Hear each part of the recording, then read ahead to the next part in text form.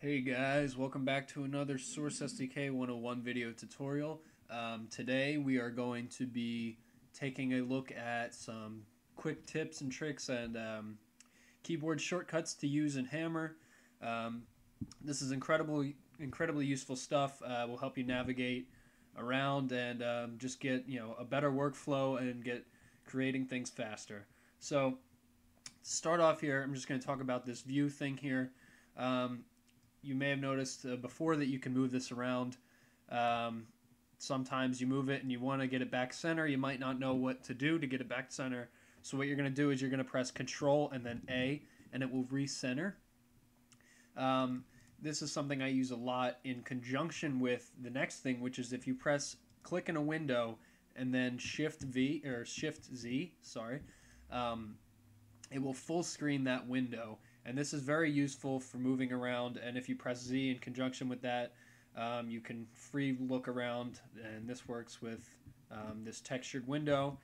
And then again, Ctrl A to get back to your four regular screens here. So this is incredibly useful, these two commands for taking a look around your map and then recentering everything so you get your views again. It works in other ones if you Shift V over here or Shift Z over here. You get to look over there as well.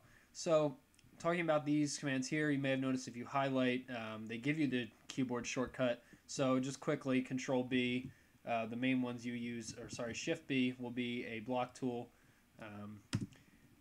Shift S is back to selecting, and Shift V will be your Vertex editor. I use these the most.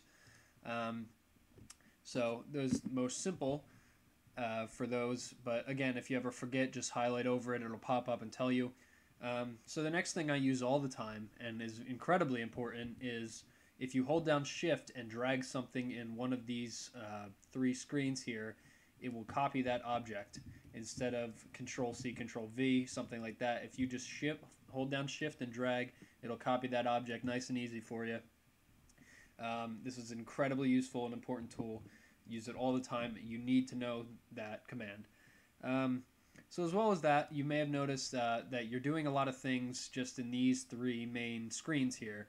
However, I find it often quite useful to use in this textured view to work in there as well, as many other map making 3D modeling programs do. So you may think that there's not really a way to do anything, but what you'll do is you'll select an object here, and you have to do this every time you boot up Hammer, and you're just going to press X, and this opens up the transformation tools here, and it lets you drag stuff around in this screen, resize, all that sort of stuff.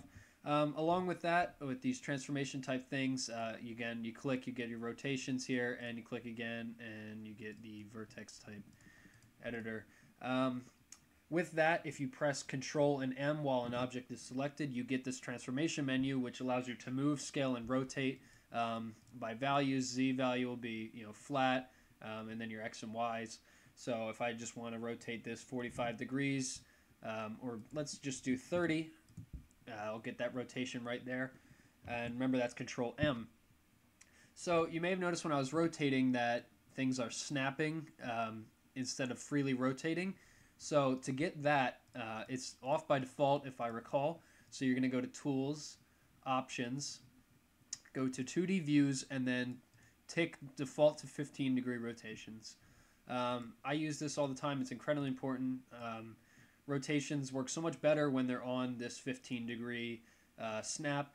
But if you ever wanted to rotate something and didn't want that exactly, just simply hold down Shift and rotate it, and the snap is off, and you're free to rotate at any speed you want or any degree.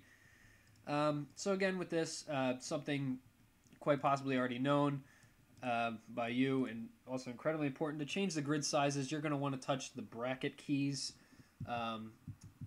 The bracket key to the left decreases grid size and increases on the right.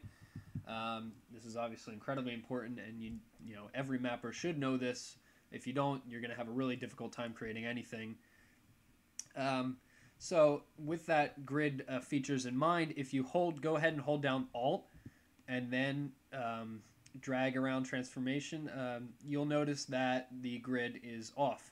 So holding down Alt will remove the grid, the snap for the grid, and you'll be free to, transform the block or brush into any size that you want. And the same goes with moving it around. If you hold down Alt, you get off grid. Now, you may have something off grid that you possibly, you want it to be on grid. So if you have an object off brush or model, anything off grid, what you can do is go ahead and press Ctrl B, and that will snap it back onto the grid for you there. And then the very last thing I want to talk about in relation to the grid is sometimes, especially when you're moving around here and moving around these keyboard shortcuts, you may accidentally notice that, hey, I'm not holding down Alt and it's not on the grid. So the grid was disabled somehow. So to get that back, what you're going to go ahead and do is going to press Shift W, and that'll toggle the grid for you. So you may have accidentally pressed Shift W if you notice your grid's off. Just remember that is what you need to press again to toggle it on and off. And that's basically all I got to talk about right now. Those are just some quick tips for you. Very important things to have, to know, to use, learn how to use these, explore and learn how to find more. There's tons of different keyboard shortcuts, and every single one will help improve your mapping ability, tenfold. It's incredible how easy it gets once you actually know all the shortcuts.